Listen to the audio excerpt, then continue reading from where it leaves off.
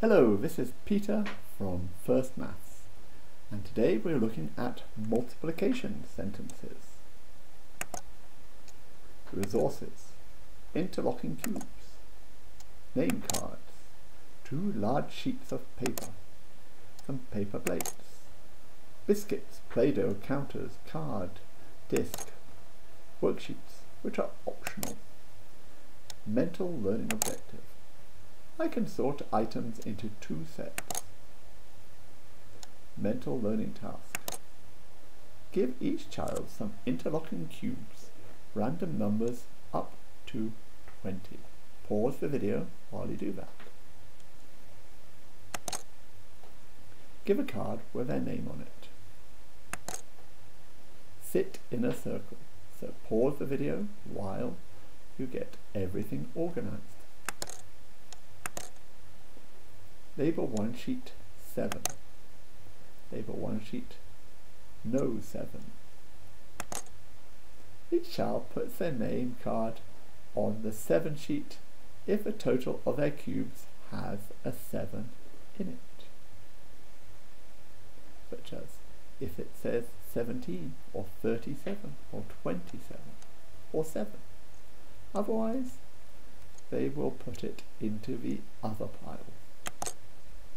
If it does not have a 7 in it, they put their name card in no 7. How else can we sort numbers? Pause the video and have a think. I can sort items into 2 sets. I can share out objects into equal groups is our main learning objective of the day. Main learning task. In another lesson, you worked with pegs and rectangular arrays. You arranged them into equal groups. Main learning task today, you are going to do something similar. Today you are going to arrange biscuits on plates in equal amounts. Write the number sentence which goes with this sum. If there were 5 plates and 2 biscuits on each plate, how many are there altogether? Did you get 5 lots of 2 is 10? Well done. Sit in pairs. Each pair needs a few paper plates and 20 or so biscuits. Put the same number of biscuits on each plate. Ignore any leftovers.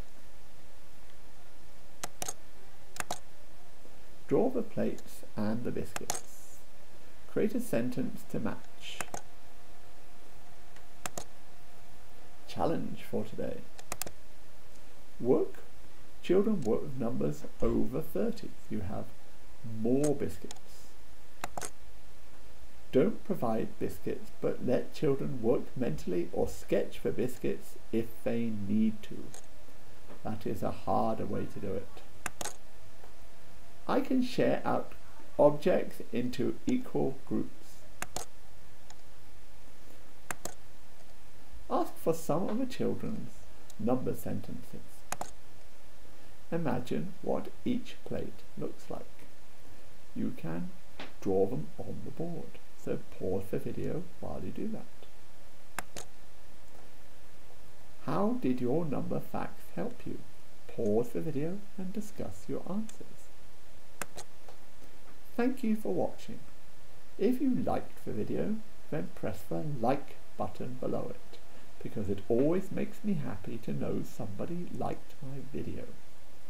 Please subscribe to my channel to know when I will be uploading my next video.